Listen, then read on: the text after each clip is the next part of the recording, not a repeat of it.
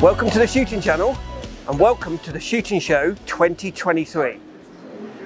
And we've come to the Browning stand to see David, to visit him and talk to him about what new releases he's got this year and what 2023 has in set for Browning. How are you? Very well. Good man. Looking forward to a good weekend? Yeah, it's going to be great. Really excited. We've got some nice new product to show you, and the atmosphere's got a fantastic stand as well. Thank you very much. Yeah, it's really nice. Effort. Yeah, we're really happy with it. So what good, exciting things have you got for the game shooter and the clay shooter? Right, we've got a range of new product this year. You know, every year we do a range of special edition products, so just a one-off special production. We've got some very nice ones for 2023, which I'm sure you're going to love. A couple over here, actually, if you want to come and have a look. This is the new medallion model. As you say, it's a special edition, so it's not going to go into the range. It will be a one-off production for 2023. We'll be selling this into the dealerships around about March time, so for delivery projected about October. But this is the medallion, as you can see, silver nitride, but if you look into the light, really nice. These flecks of silver, and these are inset, these little flecks of silver into this tight scroll work, really picks up the light. It's a really beautiful design, I think, and that paired with this lovely dark walnut, really something striking. New and different. I don't think anyone else. We've never done this one before. It's a new concept for us, but we like this new tone-on-tone style of engraving. I think it looks very classy without being too in your face. You know, it's classy. And what's that going to retail for the user? That's about a £5,000 retail product, so not outrageously expensive, but very, very high quality for the price point. And we do this in a 12 gauge and a 20, in a game gun and a sporting gun as well. So we've got the sporters over there we can show you in a second. Let's have a look at the sporter. So we've come to see the new sporter, the upgrade for your XS Pro. We all know I love the XS Pro, so let's see if I love this just as much. Well, again, it shares the same engraving pattern as the one we've just seen on the game gun. Beautiful silver on silver combination there, which is particularly nice. This is the sporting version, adjustable stock, as you can see. Selection of pads. It's got the larger pistol grip here with the palm swell, some extended chokes as standard, and a 10mm rib. So, and does it come with the sort of trap style forend? No, it comes with that sort of straight forend, parallel forend for this particular model. But I mean, you could, if in theory, upgrade it to a semi-beaver tail at additional costs. Because that's the one thing that clay shooters do like, is they like the heaviness of that or the wider handle, wider forend. Yeah. And when will this be out? I would say probably September, October time for this one. So there you have it, your two new Browning guns ready for September. So I also wanted to show you this one, David. It's quite interesting for you, I think. This is, remember the Liberty that we did for the, we never call it a ladies' gun because 30% of our customers are actually men. We call it a smaller stature gun. Well, we've increased the range into a 20 bore as well now. So same stock dimensions with that semi-Monte Carlo stock. And is it still a game kind of It's a bit of a hybrid. It's sort of an 8mm rib, so it's a cross between a game. It's an all-rounder, really. But the idea is obviously feel the lightness of it. It's absolutely ideal for younger shots. Yeah, for younger and shots smaller and ladies. Yeah. So there you have it. If you want a 20 bore, this is your new 20 bore, the Liberty Light 20 bore, which again, it's been out for a long time, but it's just a nice new gun for a different type of person. Just an addition to the range. But that lovely engraving as well really makes it stand out. Thank you, David, and good luck for the weekend. And you, thank you very much. So we've come to the Ray Trade stand. I've been introduced to Emma Ilsley, and she's just going to walk me around, and we're just going to pick a couple of Yieldits products just to show you what's new out there and what is going to be the best gun for 2023. So Emma, how was the show for you yesterday then? Yeah, yesterday was a really good day. We had lots of inquiries about the Pro. It's been going down really well. Hopefully hoping for another good day again today. Push a few sales on it, will be really good for us. And do you shoot much still? I do. I shoot a Yieldits Pro, I shoot Olympic Skeet now. I was on the British Shooting Talent Academy. Getting ready to go again for the competition season this year. Looking forward to it. So, yeah. And you as a lady shooter, what is your go-to gun? I look for something that is able to be versatile, something that you can adjust in a multitude of ways is something really important to me. something that balances well. And for Olympic skeet, Yeah. because obviously there's not a lot of Yieldits out there on the Olympic range, and because see my history with double trap as well, how do you think Yieldits will fare in the Olympic world? Obviously, Yieldits is an up-and-coming brand. Yeah. I don't actually think there's any need to necessarily use a skeet gun for skeet anymore. That was something of sort of a bygone time, really. I obviously shoot a pro sport, and I get on absolutely fine with it. I've been shooting it for the last few months, starting to learn the gun, and I've been really enjoying it. So if there's any viewers out there that is thinking of a new gun for Olympic skeet or Olympic trap, everyone kind of, their go-to gun is Prazzi, Beretta, Browning. Can you show me, just pick a gun off the rack and show me what you would do in the Yieldits range? So this is the Pro Sport Black Action. Yeah. Comes in a 28, 30 or 32 inch barrel, grade 4 or grade 3 wood. Which is your go-to one for barrel length? Grade 4 and a 28 inch barrel. Yeah. It just gives you that extra ability to get onto the movements for skeet. Obviously, Olympic skeet is fast. Yeah. Targets are moving at 58 miles an hour. You need to be able to move the end of the gun. So the grade 4, that comes in a green velour case. The grade 3 model comes in a black plastic ABS case. As you can see, the wood is stunning on some of these guns. Just show the viewers, because everyone looks at a Yieldits as a cheaper alternative to a Prazzi or something like that. Yeah. But I just want to show them that actually, compared to a Prazzi or a Beretta or a Browning, Yieldits is up there with them. So just want to show them what actually you can do with the adjustable comb, left, right, up, down. Yeah, absolutely. So we'll just take this top off. So that moves left to right? Yeah, absolutely. So you can see that you can put your cast on as you wish. Me personally, I've got mine right over to the right-hand side. So yeah, it's a very versatile setup inside here to be able to adjust it to your needs. So that's it. If you want to Yieldits Pro, it is as good as some of the top class guns. So go and try one, as Emma has proved that she can shoot Olympic skeet with one as well.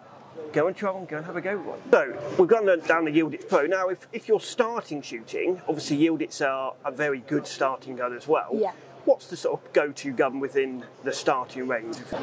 So this is our sort of entry-level range. These ones are with the aluminium action, as you can see. So they keep it nice and light. Available in a 12, 20, 28 and 410 calibre.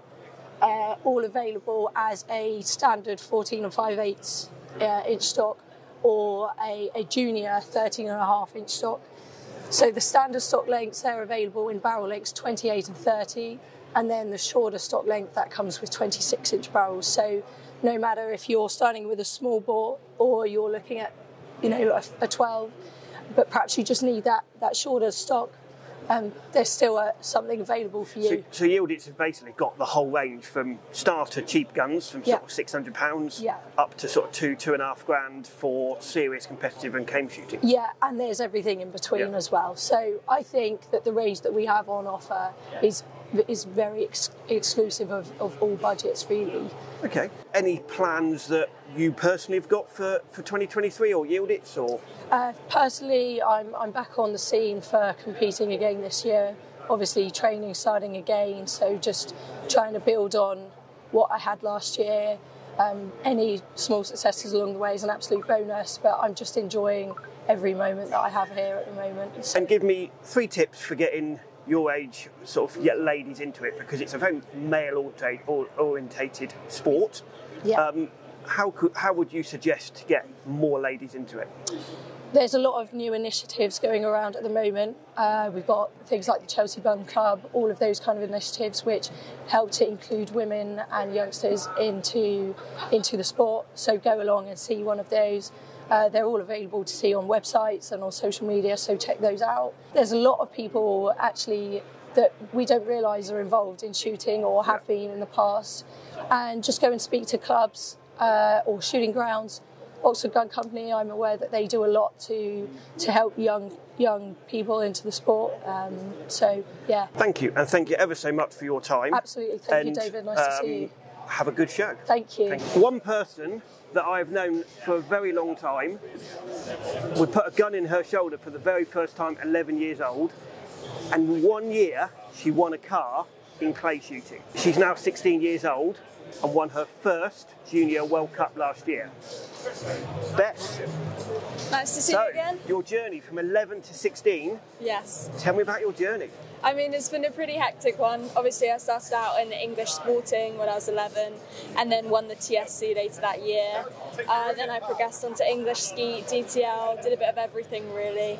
And I started Olympic skeet when I was 13, straight onto the British shooting pathway. And I moved up onto the Talent Academy a year later, where I represented GB for the first time last year at the Junior World Cup in Seoul, Junior European Championships in Cyprus and World Championships in Croatia, which was an awesome experience. And did you ever think, when we first literally had that gun in your hand and you were a little tiny girl, which not quite now, you're a young lady now, did you ever think you would go from winning a car, the first girl to ever win a car in clay shooting, to winning an Olympic skeet World Cup? I mean, I always hoped that I would. I didn't ever think it was really possible, especially when I first tried Olympic skeet. I was like, this is so hard, it's gonna take a while, but I picked it up pretty quickly. But I had that good solid foundation from sporting and the TSC to help me get there. Mind you, you did pick the girls' sport, not double trap or Olympic trap. Well, I tried Olympic trap and I wanted more of a challenge, so I went for Olympic skeet. Well, double trap isn't around. Yeah, so. I think double trap, if it was still here, I'd have probably been shooting that. And the Olympic world, from a girl's point of view, obviously we're at the shooting show and 90% of people here are blokes. Yeah. From your point of view, from a young girl, what can you offer those girls that are watching this and thinking, do I step into that shooting market? Because it must be sort of intimidating from a girl's point of view to start with. Yeah, I mean, you definitely just have to throw yourself into it. I mean, this was my first time here last year, and I talked to everyone I could, just meeting new people, having good conversations. I met Zolly for the first time here a year ago, and now I'm one of their sponsor shooters. So it's just incredible, really. And I mean, the Olympic ski girls are such a lovely bunch, and getting to tour the world and meet all the other shooters and lady shooters from the different nations, it's a really community feel. And going overseas, I mean, yes, everyone would love to go and shoot overseas. I can remember shooting all over the world. It's a fantastic experience. Yeah. What life experience has that given you?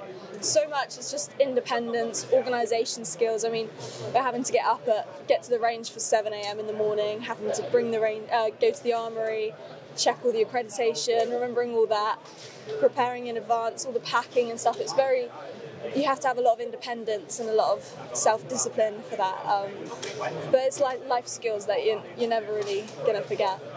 And what one thing, if somebody bumped into you today and a girl was thinking about taking up shooting, what can you tell them? Why do they want to take it up? First of all, you get a nice sparkly gun, like the Zed Bella.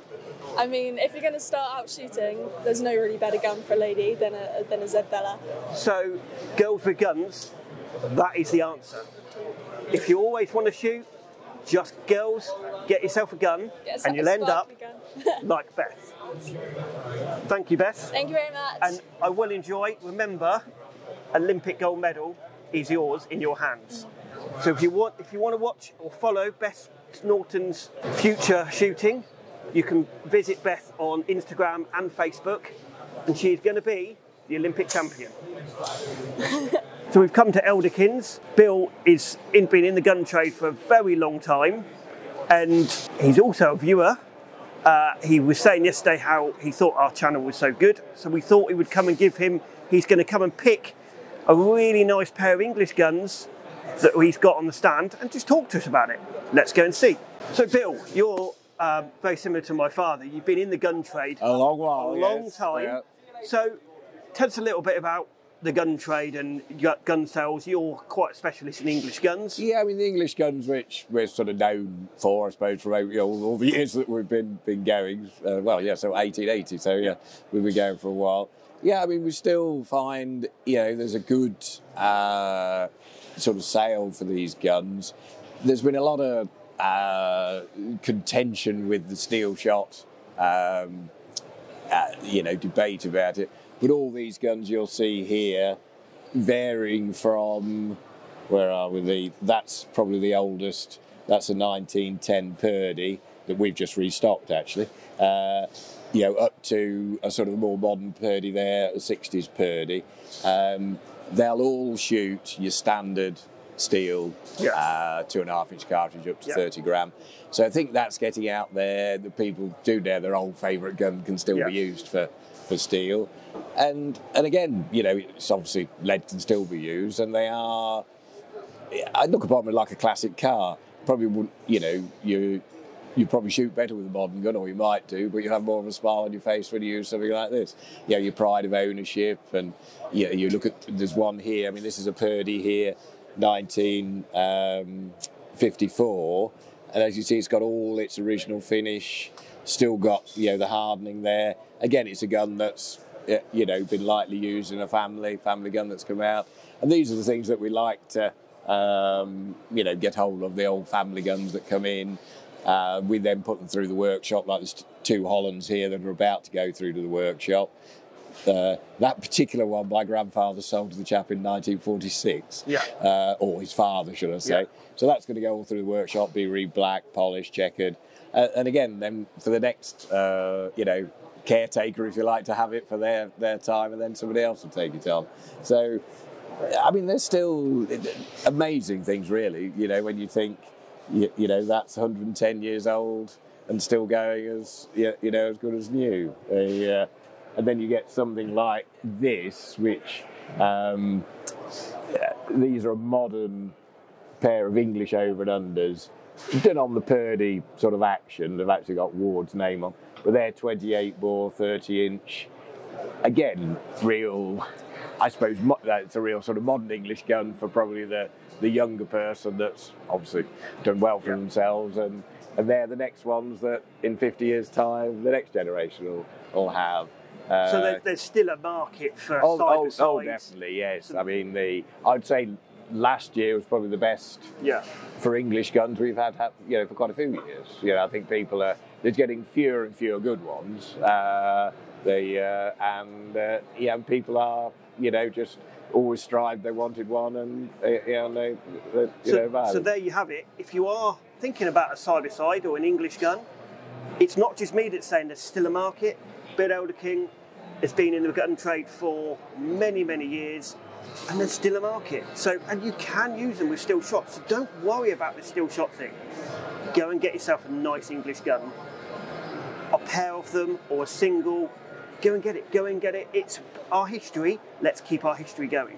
That's it, and enjoy it. Thank you. Yeah. Thank you. No.